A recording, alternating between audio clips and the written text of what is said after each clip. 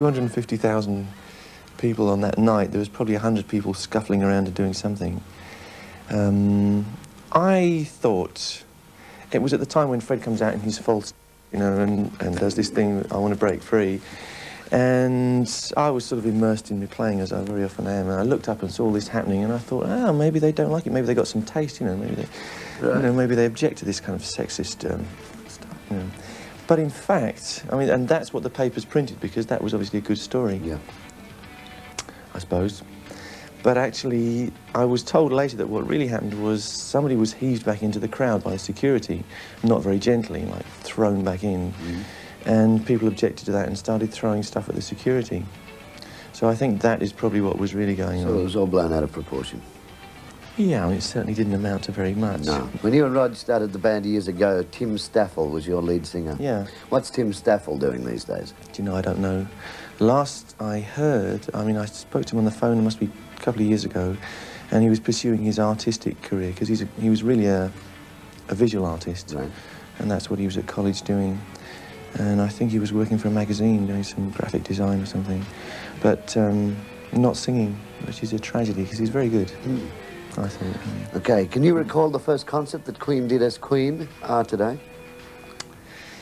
Yes, we had this idea that we should practice and practice and write and be perfect when the time came, you know, which obviously wasn't going to quite happen. Because you continued at college, didn't you? That's right, we were all at college doing our degrees. Well, I was doing postgrad, in fact, I got my degree.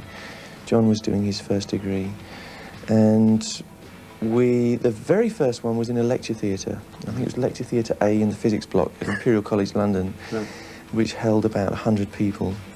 And we just sent out invitations to all our friends and all the famous producers and people that we thought might be contacts, you know, and none of them came. All our friends came, but none of the important people came. Yeah. And we played, and we had a... How did you go? Fine, it was pretty good, really. Good reception? Yeah, it's all right, you know, it was like, well done, lads. So, but in those days, did you think then, when you walked off that night, 10 years from now, whatever, how many years we will be, you know, top of the block? I don't know, there's different levels. I think on one level we thought, yeah, we're the greatest thing in the world. We have something to offer which nobody has, you know, which you have to have if you... Sure. You know, you have to have that belief. But on another level, excuse me, on another level... Good on you. On another level, we were, I think we thought, God, how on earth are we going to do this? Because we didn't know anybody in the business, you know. I think these days, a lot of people seem to get into the business even before they're actually playing in it, you know. But we were there, we had our music, and we knew nobody, really, you know, and we used to invite people along. I think the only person was John Anthony, who had done some demo tracks with Roger and I in Smile. And we invited him along, but he would kind of come along and say, well, yeah, it's all right, boys, but, you know, you need a couple more years, give me a call, you know, that kind of thing. And so we'd sit there and go, what on earth do we do now? You know, we think we play all right, we think we've got some good stuff, what do we do?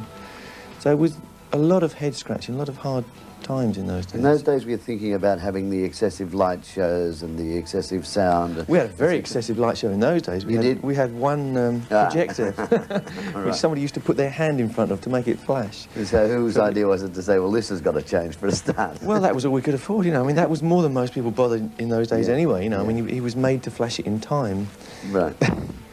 But we always wanted to do that, and we always felt that we needed a big sound system because we had harmonies which had to lay over a pretty hard and loud backing sound, you know.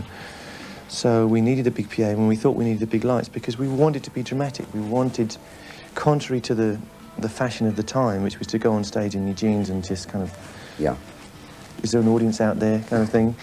You know, that was the fashion, that was cool in those days. And we said, no, that's not the way we're going to do it. If people are going to pay to see us, we're going to give them everything we have in that 2 hours or whatever. And that's still our philosophy, you know. And there's sometimes some flack thrown at us for, you know, for maybe going over the top on presentation. But to us, it's part of the act, you know. It doesn't get in the way of the music. It helps the music to get across in that short time.